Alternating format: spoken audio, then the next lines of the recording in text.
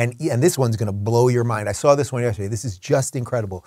Do you know, this is true, ladles and jelly spoons, this is totally true, that the CDC, the Center for Disease Control, is still recommending masks on 2-year-olds now, and they refuse to reverse it. So Rochelle Walensky, who is in charge of the CDC, she was testifying yesterday in front of Congress, still defending this concept. I do want to mention one thing. I told you guys when we went to DC a couple months back that I was walking, they have the tunnel, I think, that goes between, what was it, between the Capitol and the, where Congress, the congressional offices, basically. So there's this underground tunnel. We're walking through the tunnel, and I walked right by Walensky. Like, we basically touched shoulders. And there was something about her, I kid you not. We all looked at each other like she does not seem human.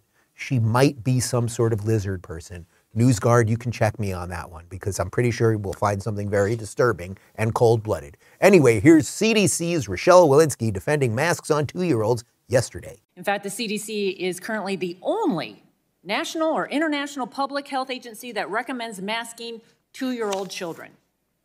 I'd like you to explain in detail the process and the timeline by which evidence such as this is used by the CDC to update, modify, or necessarily withdraw current guidance. Great, thank you for the opportunity to clarify on those points. So I believe you're referring to the Cochrane Review study. This is an important study, but the Cochrane Review only includes randomized clinical trials. And as you can imagine, many of the randomized clinical trials that were included in that were for other respiratory viruses, not COVID-19. Some of them were for COVID-19, just to be clear, but it is very different for COVID-19 because you have a virus that different from flu, potentially different from SARS or MERS, transmits before you actually have symptoms. It's also the case that one of the limitations in that study was clearly stated that people were not actually engaged in the intervention. So you actually have to wear the mask for it to work. Okay. So there Dr. are lots of Walensky? studies now in Georgia. Dr. Walensky, why are we masking our kids today?